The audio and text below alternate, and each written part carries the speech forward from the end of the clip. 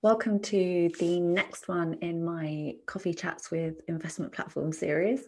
And this one is with Nutmeg, who most of us have heard of, really well-known brand. And I speak to Kat Munn, who is an investment and savings specialist and the head of PR. And it was a really great chat. I think you'll enjoy it. So why should people start investing? Why should they even consider it? And, if they've only got 50 quid or less to invest each month, is it still worth doing? Yeah, so I think this is something that I get asked a lot, I think particularly from sort of friends and family, actually, as well as everybody else. Now that particularly at the moment, cash saving rates are really, really low. I have a small cash account. It holds money that I might need in the immediate term. My boiler breaks or the car needs a service. But beyond that, once I've got enough covered for what I like to think of sort of 3 to 5 months worth of spending and bills, then it's a little time to invest, and the returns can be better if you're willing to sort of lock your money away for a little while. And the question you ask around how much and sort of on a monthly basis, I actually think there's two things there that I'd really like to talk about. One is you don't need massive amounts to invest. I think that's a little bit of a misconception. We always talk to people who have built up quite a savings pot in cash, unaware that you could start from maybe as little as £100. And in terms of making regular contributions, actually, it's a really good idea to put a little bit away each month. It gets you into a really good savings habit, an investing habit. You can also benefit from putting your money into the market at different times. The jargon, which I try to avoid, is called pound cost averaging, but it basically means you're sort of buying in the market volatility time. So sometimes it'll be up and sometimes it'll be down, and you can help smooth out that investment journey. Right.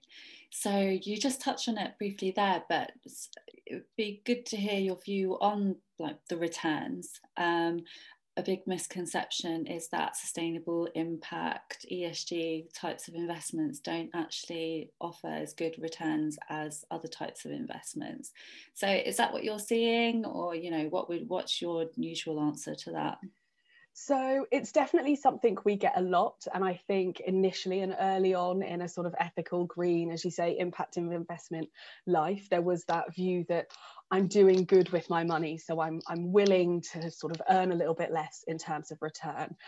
And actually, we look at our investment portfolios, our socially responsible portfolios. They launched in 2018, and they've delivered better returns than their socially responsible focused counterparts when we look at the industry.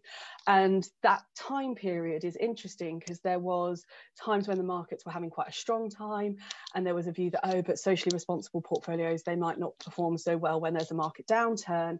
And then obviously last year, where the markets had a more difficult year, particularly sort of around end of February, March, actually our socially responsible portfolios lost a bit less and then recovered better, if that makes sense. So the view that if you want to invest in line with your values and in a socially responsible way means you have to sacrifice your returns just doesn't add up when you look at the numbers.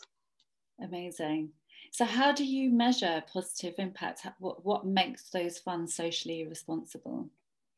So when we launched ours, we teamed up with MSCI, who are a world leader in analytics across environmental, social and governance scores. And we score all of our portfolios. So yes, our socially responsible portfolios have scoring factors, but so do our non-socially responsible portfolios. So you can see what your investment is doing for you, but also for the planet. We look at different factors. So for example, in an environmental, we look at carbon emissions and CO2 emissions, as you would probably expect. We also look at water stress and what impact that could have. There's social and governance as well, which are some of the criteria that I think particularly has come front of mind in probably the last 12 to 18 months. So people have started to think, are the businesses that I'm investing in treating their workforce well? What's their policy on data privacy? And what's their kind of good governance like? Do they pay their staff well? Do they look after their staff? I think all of these things are things that we as people have started to think about a little bit more in the last sort of 12 to 18 months. It's also important to think about how important are those factors for that business. So for example, CO2 emissions and carbon is considerably different impact if you're a business that does if you're an airline, as an example, that's a much bigger factor, in much the same way that I want to know that Facebook or Twitter or Amazon how are they treating my data, because data privacy is a much bigger thing. So there is an upweighting that's sector specific. So you know that you're getting a good view of how those companies perform compared to their peers. Okay, great. And there is a lot of greenwash out there. So a lot of investors are confused by all of these terms and all of these different fund strategies.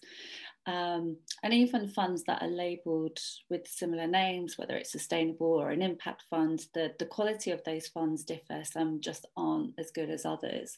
So what would your top tips be for somebody who is trying to cut through that greenwash and really find out what their impact is?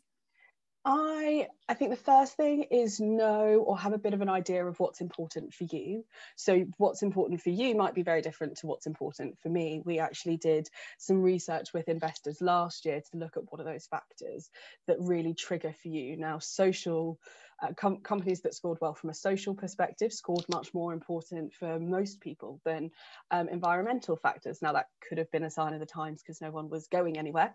But knowing what you want is a good starting point, and then have a look at those funds. Now, before you invest, they should be able to tell you, are they screening things out? Are they screening out certain industries or certain types of businesses?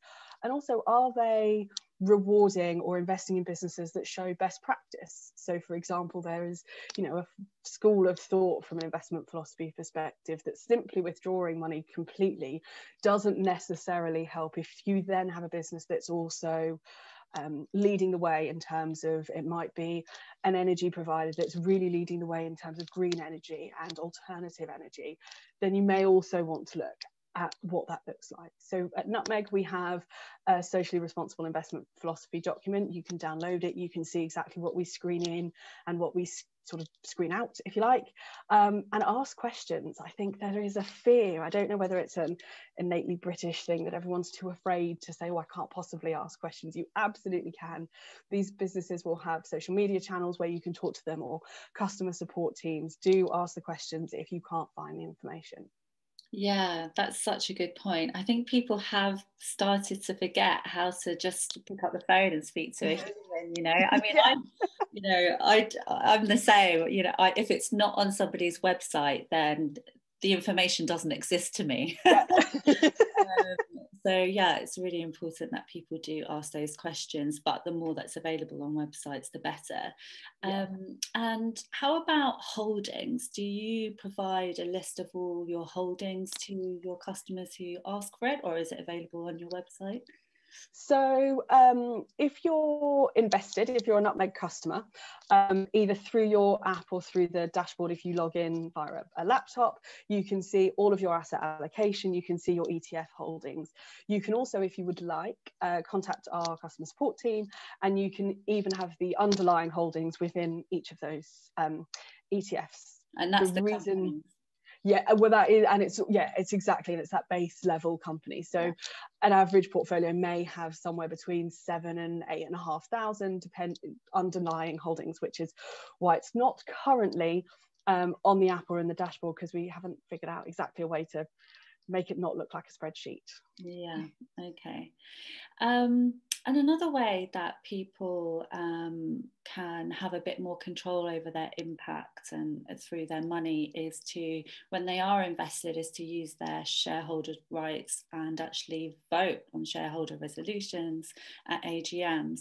And there are a couple of platforms that are making that easier to do. What do you think of that idea? Is that where you're seeing things going? Do you get a lot of questions from your customers around specific companies and their behaviours? Yeah, just a bit more about ownership and voting and the retail investor would be good to hear. Yeah, so I think the sort of view of stewardship is a really interesting one. I think traditionally, particularly from an active management perspective, there's maybe a thought that you could be more involved from a stewardship perspective. But for example, BlackRock, who you may have seen last year, their CEO Larry Fink came out with a big statement around how they were really just starting to drive their sustainability criteria across their portfolios. And they are a huge, if not the largest, sort of passive investment house. I do think it's a good question, and I do think it's something to be mindful of. Again, that should be in some of the documents that you get. You know, you should be able to access how are these businesses voting on particular issues. And I do know that kind of in the sector, there is an increase, so there's much more attention into how they can make that more easily accessible. It's not sort of hidden behind closed doors. So there is an impetus to try and make that more visible to a retail investor. I would also sort of guess my my kind of word of warning might be don't let the sort of perfect become the enemy of the good. You'll get there's progress, and that progress is really, really positive to see from a stewardship perspective, and the industry is definitely moving in the right way. Yeah, no, that's fair. And then just a question on investor diversity. This is something really important to me, seeing more women invest, more people of colour, and people on lower incomes. What are you seeing in terms of your customer base? Is the demographic changing as this type of investment becomes more popular and investment platforms themselves become more popular? And are you doing anything to try and help increase the diversity of your customer base? So it's a question I'm really pleased you've asked, because I am also banging that drum very loudly. I think that investing should be more accessible to more people. And I think there's a shift. Last year, actually, we saw an acceleration. 1 in 5 new investors with Nutmeg last year was female, at a time when I think fewer than 1 in 10 women have a stocks and shares ISA. So we are starting to see them think, okay, this is something for me. I think partly an industry that has traditionally, as you said at the start, really loved jargon and complexity has not necessarily put people off. It just seems quite exclusive and closed. I do think that everyone is sort of seeing the benefits of being a little bit more open, and seeing more people. You see that people like you invest. It's not something culturally here we really talk about. I've got friends who are American, and actually they talk about investing much more just in their social groups. And I think as we move towards that, hopefully we'll see that diversity come, as well as still seeing actually you guys have customers who look and who are very much like me. We need to see more of that, and I think social media could have a really positive impact in that sense. We're seeing more people talking about their sort of investment successes. You know, I've invested and now I'm buying a house, or that sort of thing, which will really help bring that to life as well. Yeah, amazing. And I've actually only got one more question for you now. So That's cool. At what point should somebody speak to a financial advisor? When should they go and pay for that professional advice? So financial advice, I think, comes when your needs might become a little bit more complex. So potentially if you've inherited a larger sum, or equally, I suppose you might be getting to that stage where you've got children of your own, or you're thinking about how do I start to look at what I might be leaving, then might be a good time to see a financial advisor. I also think as well, there are different types of advice. So you could get one-off financial advice. So you could have maybe had a windfall or an inheritance and had a large sum of cash and said, actually, now's a really good time to take stock and have a look at what my financial picture looks like. And an advisor could be brilliant there. But you don't necessarily require that ongoing advice because your situation might not change. And then there is that, if you need it on an ongoing basis, that's where you kind of weigh up the value of either a one-off around a big life event or ongoing because you've got more complex needs. Yeah, no, that's great. I am going to ask you actually one more bonus question. I'd be interested to know how things have changed because of the pandemic. You know, what do savings look like?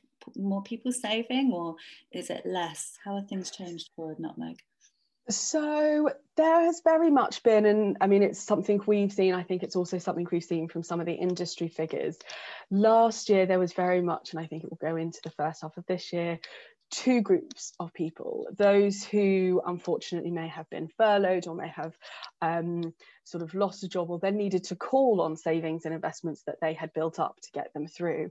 But then we also had a group of people who were very fortunate and in a fortunate position where their income had stayed the same and actually their outgoings all disappeared. You know, they may not have a season ticket or the cost of commuting to work, they weren't going on holiday, sadly we weren't even going out or going to the gym. So that became a case of, actually we've now got additional money. I know the Bank of England did some research towards the end of last year that looked at the 108 billion accidental savings, they called it, as a result of last year across the UK.